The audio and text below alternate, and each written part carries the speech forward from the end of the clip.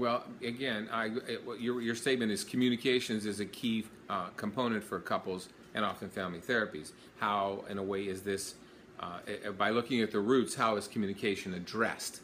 Okay, first off, there's phases to like this therapy. And my couples work begins with first preparation phase, assessment, immediate problem solving, safety management, establishing a communication plan for immediate urgent issues. So that is dealt with in phase 1 and 2.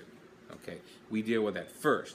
Then we do the processing phase, and then when the past issues are there, we get and process current stressors, and then we debrief at the end of each session and do the communication work that's necessary to do the skill building that's required as part of EMDR psychotherapy.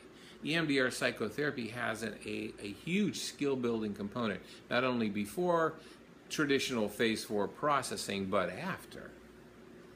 Okay, again, it's not just waving your fingers in front of someone's eyes.